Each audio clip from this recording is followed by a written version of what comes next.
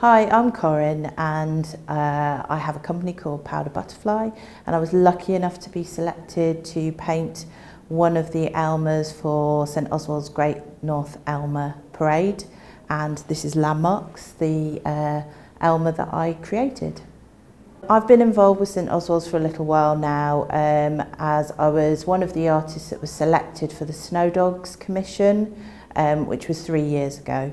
And I reapplied for the Great North Elmer Parade, which was this year, and I was lucky enough to be selected by them. There are up to 50 artists that were selected, and I know that they were inundated with applications, so I felt very honoured to be part of the project again, and it was really exciting to see who the other artists were as well. And I was really encouraged this year because there were lots of local artists that were involved. With Snow Dogs, prior to this, there were artists from all over the country that were involved, but it was nice to see a lot of local artists involved in the project. Through my company Powder Butterfly, I design a series of landmark themed gifts, and the most recent collection is abstract sections of landmarks. Newcastle is very close to my heart because I've been here for 21 years, and that I came up here the year the Angel of the North was installed. So when I submitted this design, it was very much a case of drawing upon my design skills that I already had and creating something that would resonate with the local community and tourists as well that might come to the region. So on the design you'll see different landmarks like the Millennium Bridge, you'll see the Angel of the North, and down here you've got the Sage, which is in Gateshead. The Sage is also down there, but it's just a kind of pattern version of it. And this part of the elephant is actually the way that St James's building kind of casts a shadow on the pitch. And St James has also asked me to create abstract sections of the building itself onto Elmer, and also their crest.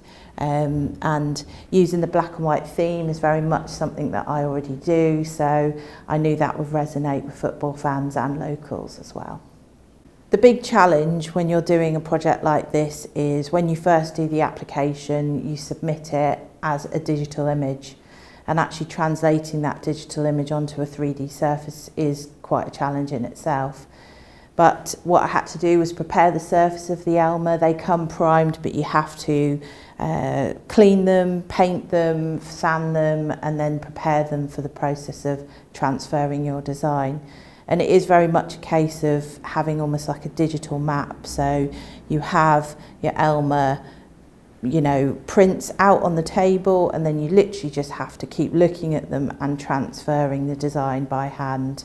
And I do have quite a lot of skills in terms of drawing and painting, even though I work predominantly digitally. So it was really great to be able to use those skills and not be staring at a computer screen, which is what I do every day.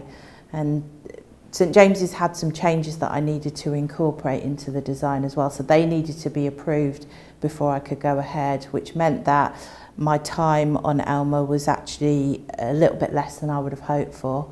It probably took me about a week to do the whole thing, and when you finished actually hand drawing in pencil, then you have to go over it with paint, and there are also these pens that you can use that are specially designed for this kind of process to get that finer detail in. And then the Elmer gets inspected, and once it gets approved, then you can varnish it. And the varnish that we use is an anti-graffiti varnish. It doesn't go yellow. There's a number of reasons why they use it. It's a quite expensive varnish, but it makes all the difference because it really protects the artwork you've created, especially when it's outside and people want to engage with it.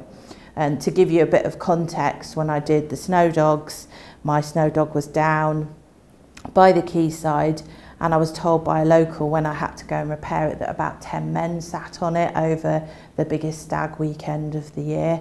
So the sculptures can be kind of handled in quite a rough way. A lot of love can be given to them, but they also need to be protected from a lot of the engagement that the public might have with them. But the process of actually creating one is quite lengthy, but it's really enjoyable. One of the great reasons for being involved in a project like this as an artist is that you're really helping St Oswald's to raise essential funds, and you also get to meet quite interesting people. I've met my sponsor, my original sponsor, which was St James's, but then I've also met the staff at True Potential, which is really great because you wouldn't ordinarily get to meet those people, but St Oswald's ended up raising over £180,000 for the charity as a result of this project.